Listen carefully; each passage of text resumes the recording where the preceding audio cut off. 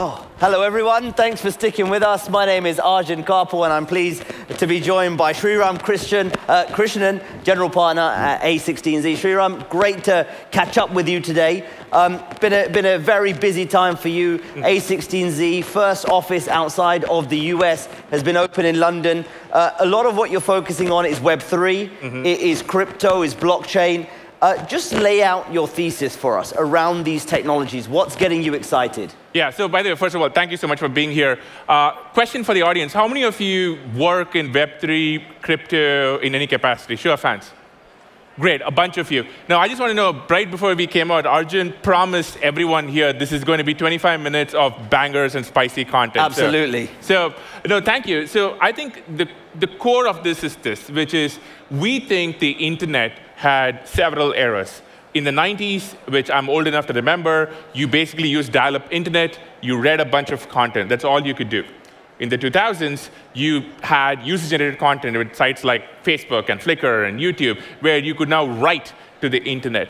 And I think we believe this new era is about how do you actually own what you produce on the internet in many different ways. And we think blockchain technology is at the heart of making this happen. Now, obviously a lot to unpack over there, but that is our thesis in a nutshell. Now Sriram, I've been covering this sector for a while, and just give us a sense of where we are in this path, because even 3-4 years ago, everyone was telling me blockchain is going to revolutionize the world, it's going to change industry, it's going to hit everything, much like the discussion around AI is right now. That hasn't really happened. So where are we on this journey? Yeah. So my firm has been involved in crypto for a very, very long time. Chris Dixon, who basically runs the crypto fund, led our firm's investment in Coinbase, I believe, over almost a decade ago. So we've been doing this for a while. And when you do this for a while, you start to notice some patterns. And maybe the most key pattern that we notice is that this industry tends to be cyclical, where you have these waves of prices go up, and this brings a lot of application developers, it brings in usage, then prices go down, there are crypto winters, and the tourists leave the market, people build infrastructure, and then it repeats all over again. And we believe we are seeing a version of a crypto winter. And the way I would like to think about it is kind of there's a few spaces. First of all, if you just look at the headlines, this has been a year of some negative headlines in the space. And I think if you look at, say, what happened with Binance and FTX, I think the way I think about it is, one, it's finally we have basically the rule of law prevail after a period of time. Two, we have been long-term partners of people like Coinbase, which has always been so focused on being the most compliant organization out there, really dotting the I's, crossing the T's. And also, it shows that a world where founders know what the rules of the road are in regulations is really the way to go. Now, that's in sort of the press headlines and the piece. And also, obviously, we're really happy, at the heart of it, you want to make sure consumer funds are protected.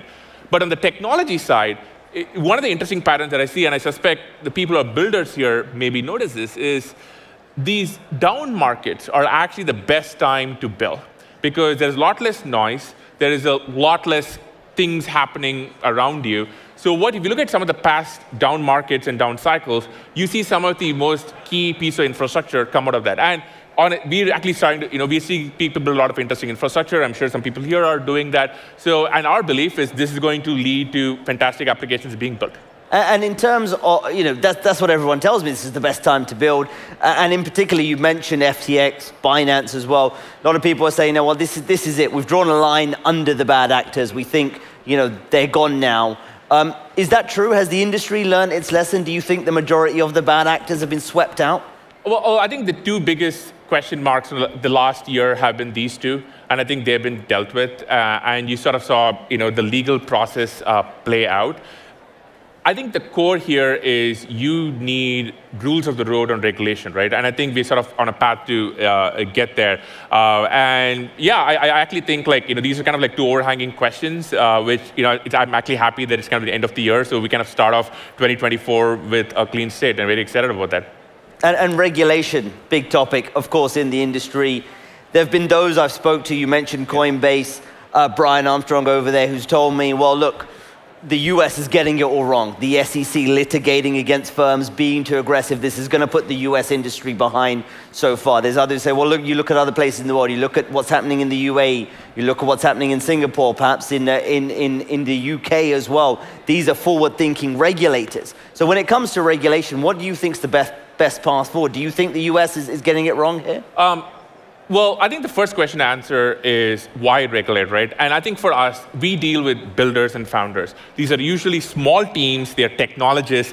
They are not used to dealing with lawyers and regulations and politics. They're not used to any of that. What they really want to do is spend time building fantastic technology and fantastic applications.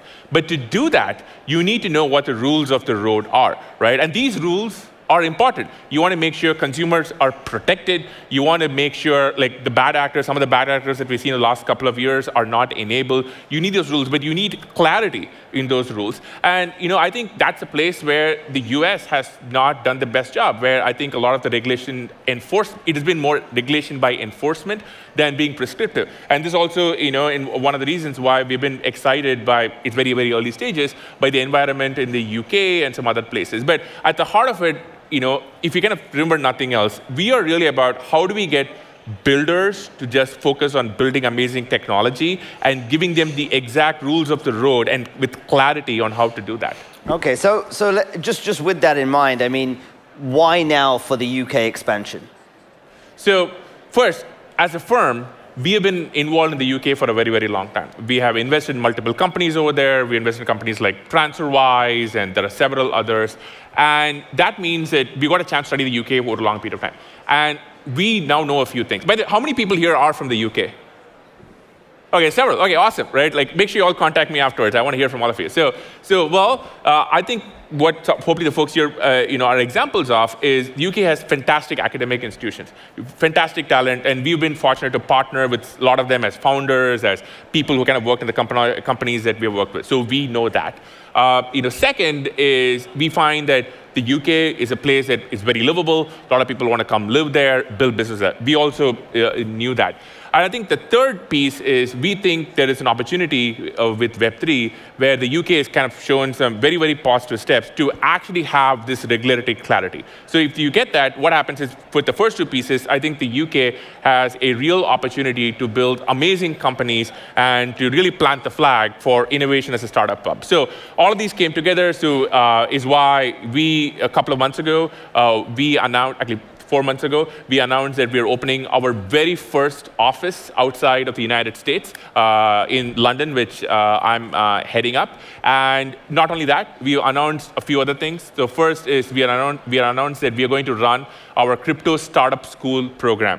This is our incubator where we put out a call for applications. We did this in Santa Monica earlier this year. We're doing it in London next year. We get thousands and thousands of applications. We pick a couple of dozen of the best ones. We give them a few $100K each. And then for a couple of months, they come in, they get mentorship, resources, and really kind of like things which is really hard to get. So we're doing that in London, which kind of a sign of our testament, kind of like a sign of like our confidence in the UK.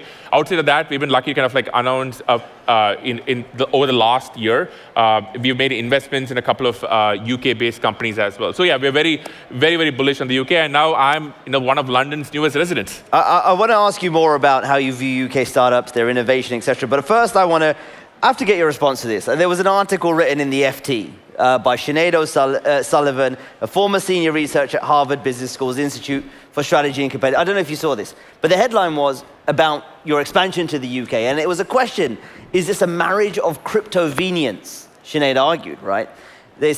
She argued that you've got $7 billion fund, or more than $7 billion fund, raised a lot of it during a low interest rate environment when things were going good. Then you had the downturn. The US is now getting tougher on crypto. So, this diversification was almost forced. You've come back to, one of the only non-regulated place of crypto, i.e. the UK. How do you respond to that? Is that fair? I think one of the things people often don't understand about what we do is that we are in the long-term relationship business.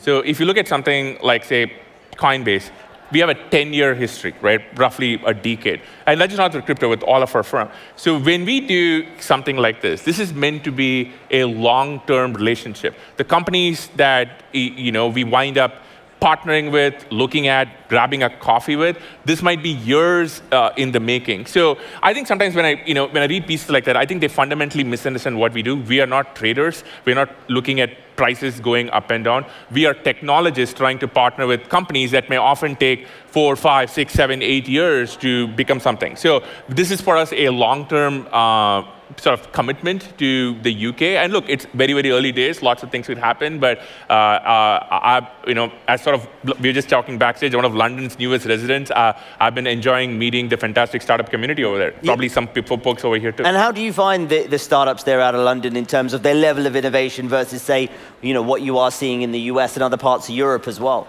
Well, I think look, one of the things about venture capital is, ultimately, in some ways, you offer a commodity product, like you have capital, and so what you need is raw talent. Like, without talent, you really can't do anything, right? Like, I'm not building products, I'm not building companies. It is the founders that we partner with that are building companies. And I've been so heartened by the founders I've met here, and we've been meeting everybody, right? Because you casually just meet people working on Web3, working on AR, working on all these other spaces. And the best part for me has been, everyone has been so welcoming and warm, to me personally, to my family, to the firm. They've been very helpful and supportive, and the local startup community has been supportive. And I think it's a long-term thing. Like I think they hopefully sense that we are in this for long term, for many, many, many years. And it's been very, very. It's been only been a few months, but I've been very excited. Yeah, and there's probably a few people in the audience who put their hands up at the start. Founders, people in these crypto companies, wondering, well, what kind of companies are you funding? What's the profile?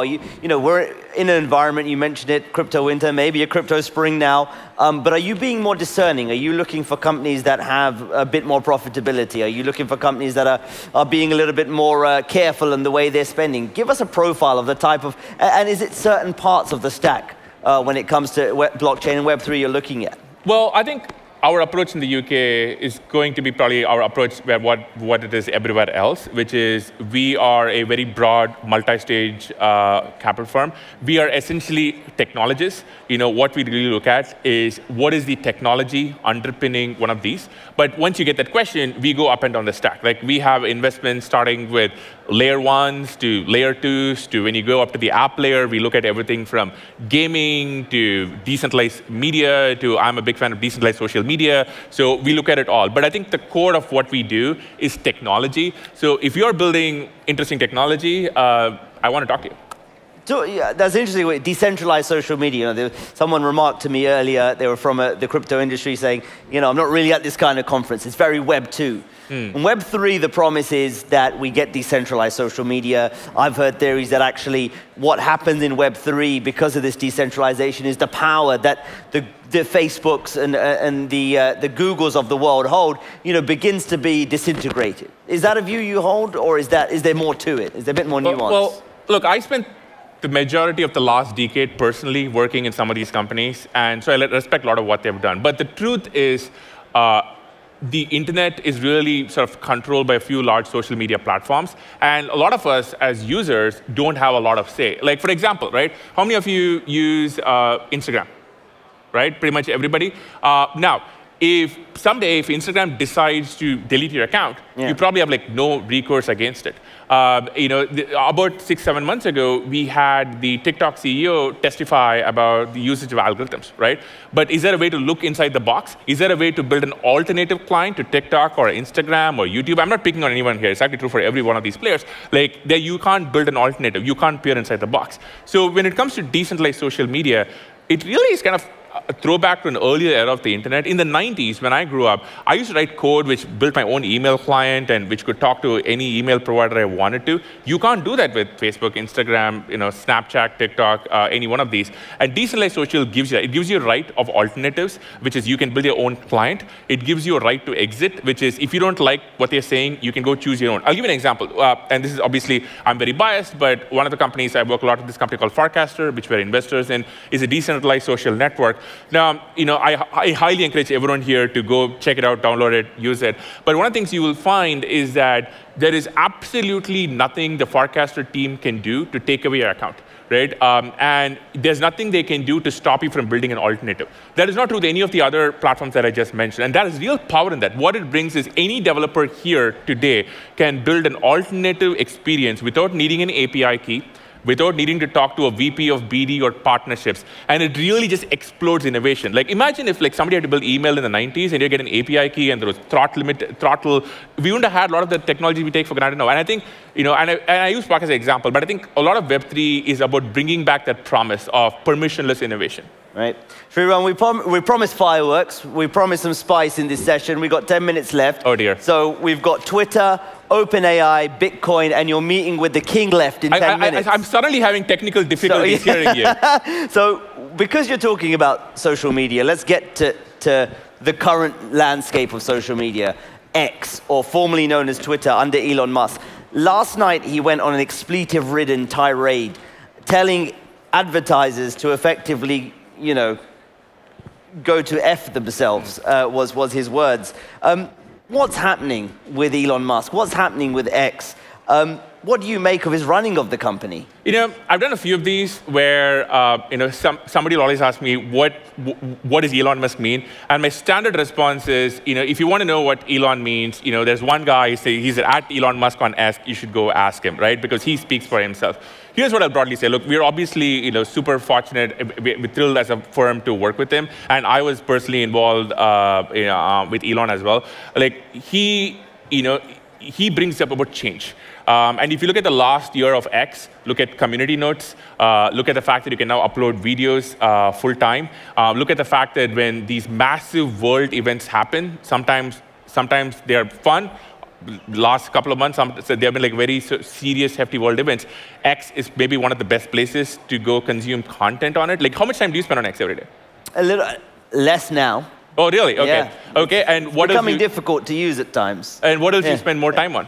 Well, started dabbling with some of the other things, right? Threads and Instagram, whatever else is out there. Well, when I ask people this question, what I find is that when something important happens, like OpenAI or something, they always come back to X because that's where the action is. And look, Elon is a person who's built multiple world-changing companies. This is early innings, and he's not shy. He's not boring, and I'll leave it at that. Do you think look, at the end of the day, as a business, it's an ad business at the end of the day still. As much as he wants to turn it into the everything app, etc., it's an ad business. Advertisers have run away. The valuation he paid for it is, halved. Revenues are getting difficult at the moment. From a business perspective, this doesn't look like good business. Yesterday's tirade felt like a person under pressure. Well, I think, look, these are, again, you should probably ask like Elon or Linda these. I will say one of the things, when I was at Twitter, right, one of the things we struggled with was we used to have this sort of joke in there that with Twitter, you can influence world governments, but sometimes you can't sell ads. In the sense that the value of Twitter wasn't really captured by the business model. And one of the things I've loved about what Elon has done is diversified the products that Twitter now has. You now have subscriptions, where I now have a subscription where people, it's like $1 a month, so it's like meant to be this, sort of the lowest price point, but others are making money from it, where people can actually subscribe to what I have. And I see a lot of podcasters now use X full time to be like, I'm now going to have a legitimate business, right? And you're now seeing like all these other things that he's building on top. For example, I just, started to play with Grok the other day, which is, obviously built on top of X as well. So what I think I like about Elon is he stands, and look, if you listen to him, he says the same thing. He stands for rapid change. He's going to make a bunch of changes. Some of them will work. Some of them won't work. Some of them people here will like. Some of them you won't like. But there's always going to be change, right? And I think that's been at the key of how I've seen him succeed at Tesla, at Space, other companies. And yeah, so we'll see. But I'm still on X as much, if not more, than I was last year. Okay, let's get back to the crypto markets. And I want your macro view going into sort of next year as well. What part of the cycle, we know, the crypto markets come and go in cycles. What part of the cycle are we at the moment? We've got the FTX and Binance issues drawn a line under. You've got people excited about potentially less aggressive central banks next year, the halving for Bitcoin next year, maybe an ETF. Where are we in the latest cycle, would you say? Yeah. Well, the first thing I'll say is, I don't have a crystal ball, and I can't make predictions. And these things are very, very hard to predict with any accuracy. But what we can do is look at how these patterns have played out previously and see what lessons are there from us. So one, as you said, sort of the two big sort of shoes that were overhanging crypto, which was FTX and Binance, it feels like they've been resolved in some capacity. And obviously, there's going to be like a process that plays out each, but there's a little bit of underlining that has happened underneath them.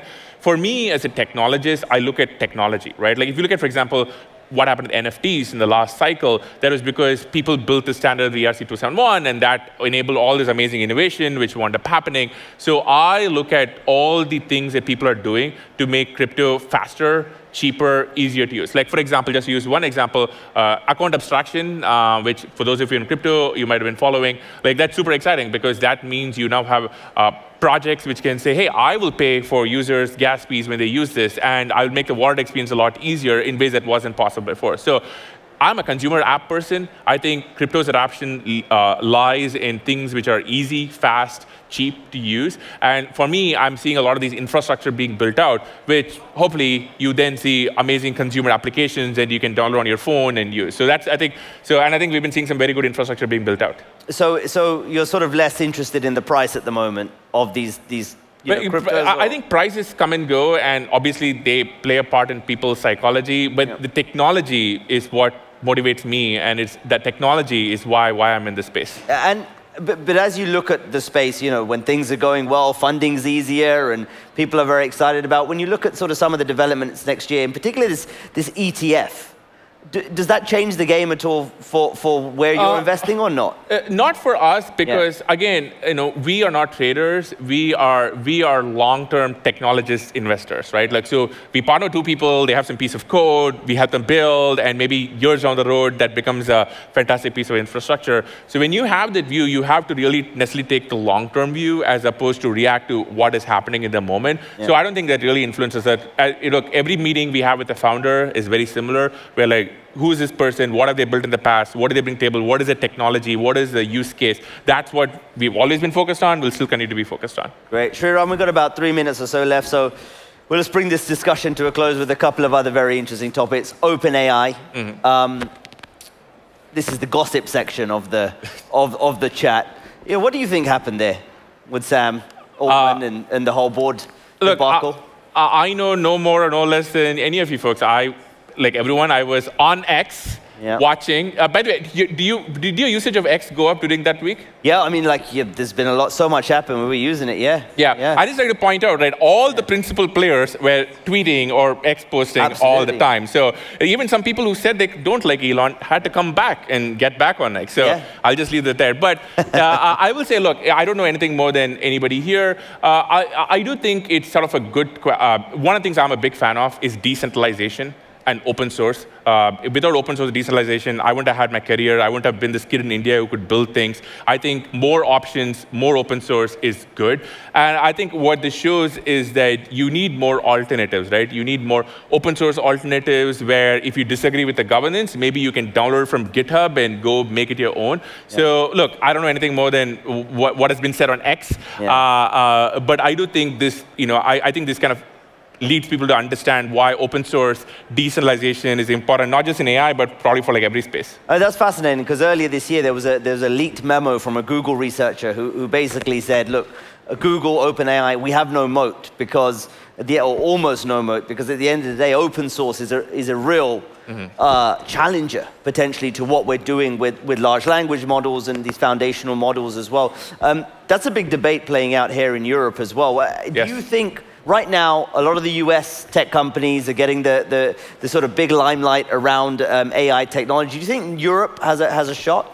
Absolutely. And by the way, I have a lot of tweets on this topic if folks are interested. I think, look, if I was, in sort of a European regulator or a UK-based regulator, I look at what do we have? We have amazing founders, amazing talent, a lot of people in AI, and I would say what helps them. And I think open source fundamentally helps them because all the large AI companies happen to be in the US. So what I would do is, one, I'm very bullish on all the AI talent that I'm seeing. I don't spend much time on AI. I have other partners who do. I spend all my time on crypto, but the people I've seen or heard of, I think are fantastic. And if I were in Europe or the UK, I would be doing as much as I can to really sort of encourage more open source AI and make sure there's not regulatory capture where a few large companies can dominate, how we all use AI.